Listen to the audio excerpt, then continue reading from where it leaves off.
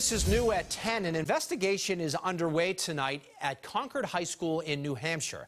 A photographer that was hired by the school to take yearbook photos gave a student a card that directed them to pornographic material. In an email to students and parents today, the principal of Concord High says the photographer approached the student about taking part in what he called a modeling project. They say the card had a phone number and an address on it for a website that promotes pornography. Police are now investigating that incident as well.